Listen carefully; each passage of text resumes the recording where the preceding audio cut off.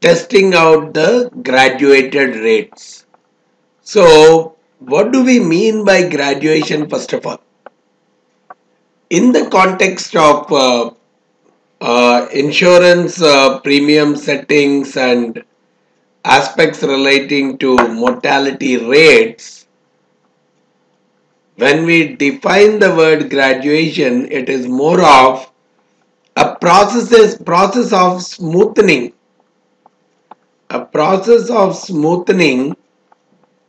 the mortality rates data, right? I collect the mortality rates data from the real world observations. Think of it like this, right? Let's say I am investigating a set of people, a big, huge sample of people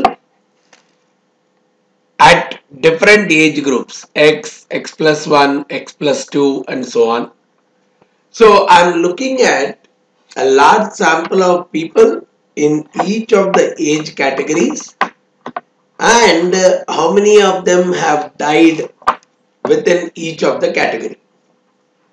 So from there I am trying to get an estimate of the mortality rate out of the number of people that are observed in each of the rate category, in each of the age category. I am trying to find out what is the proportion of people that have died during the observed period, generally a 1 year kind of a period. And based on that, whatever is the mortality rate out of X people whom I have observed, probably 2% of them have died with an age equal to X. Out of N people that are observed, 2% of them died within the next 1 year, during the observation of 1 year period. 2% of them have died whose age was equal to X. Now, like that, for each age category, a separate estimate of the mortality rate is obtained. So that particular estimate of the mortality rate obtained from the real world observations of the data or real world investigation, we are calling as crude mortality rate. But with respect to this crude mortality, there could be some kind of a problem where the values may not be smooth over the ages. Probably it may so happen that during the observation period, people with age 20 might have died more compared to people with age 21. And again with age 22, again the numbers would have been lesser, or the proportion would have been lesser.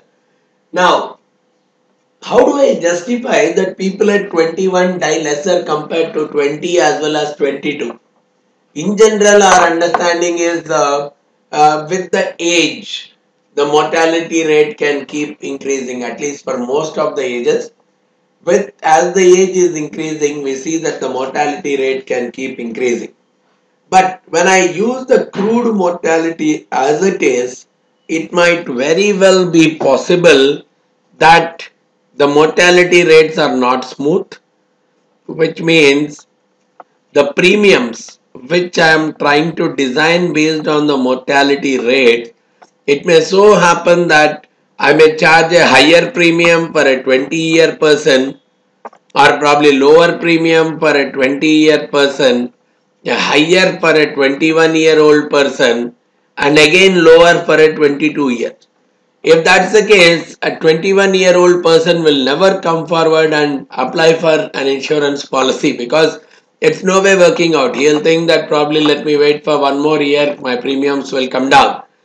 So it cannot create a kind of a satisfactory explanation, especially if the rates are not smooth. So graduation, whatever we are doing, the key intention for it is take the initial crude mortality rates and apply some kind of statistical or mathematical practices or techniques on the top of those rates, so that two objectives. One, ensure that the rates are more and more smoother, and at the same time adhere closely to the actuals, adhere closely to the crude data. Not too much of deviations from the crude, but come very much closer to that crude observations that have been made. So the major intention is obviously to smoothen the mortality rates and try to reduce the error because of the sample that has been collected. Try to reduce that sampling error to whatever extent possible. Reduce the sampling error to a large extent possible, and probably see that as the ages are increasing, probably the mortality also keeps increasing and vice versa. But always remember, when I try to produce extremely smooth is a pattern with the age. When I try to produce extremely smooth kind of a data, adherence to the reality may be a difficulty. Adherence to reality may be a difficulty. And the more I am adhering to reality, the smoothness is a difficulty. So that's where we say it's a trade-off. A trade-off between smoothness. It's a trade-off between smoothness and adherence to the actual data. So probably I may have to define some level of adjustment to the smoothness, some level of adjustment to adherence, so that overall looks like a better graduation process, which is balancing between the smoothness and adherence to the actual data. Because in general, as I said, the main intention behind this process is, in general, we have a notion saying as age increases, right? As age increases, we see that the mortality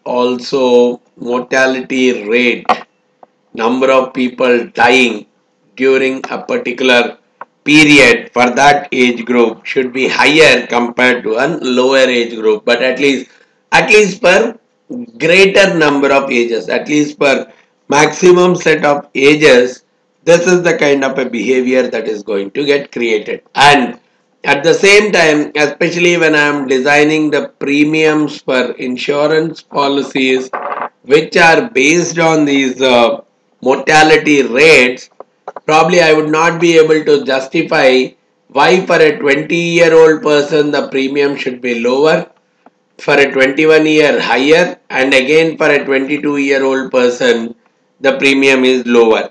Why should that happen is something that cannot be justified in the real world. So it's always better to smoothen the rates, right? Unless there is some kind of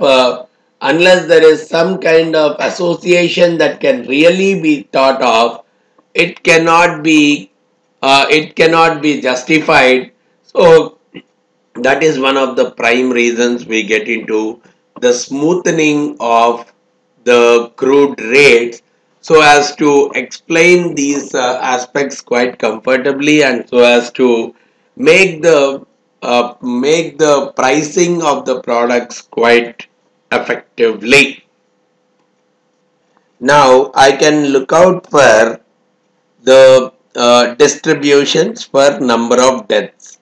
Now I would like to look out for distribution for number of deaths, right? From the, if at all I have to apply all these things, if I am looking at the distribution, the smoothening process wise, I can see I can create a distribution for the number of deaths. So one way is I can assume that the number of deaths follow a Poisson distribution. I am trying to create a distribution now to smoothen out.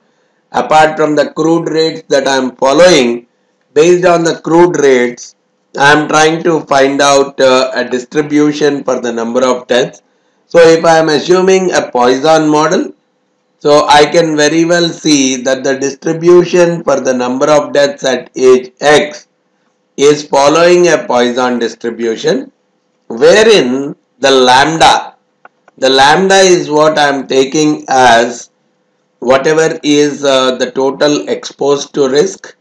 The total exposed to risk for this age X, I am multiplying it with the mu X plus half. Means the typical what you call the force of mortality. I'm taking a force of mortality at age x plus 2, x plus half.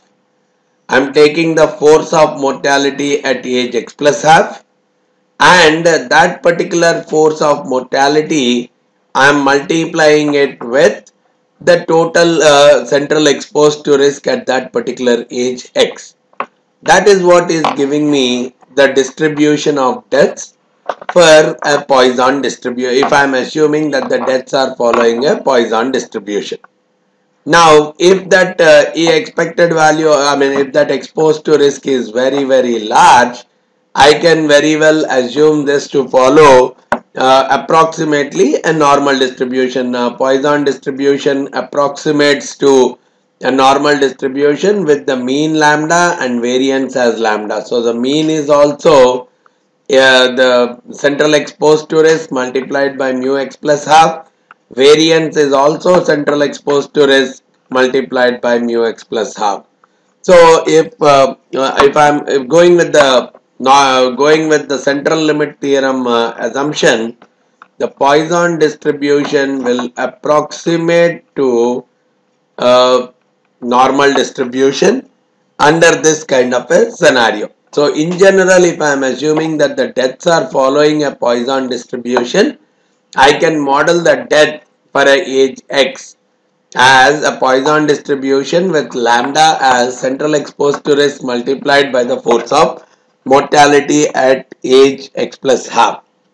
But if I am assuming that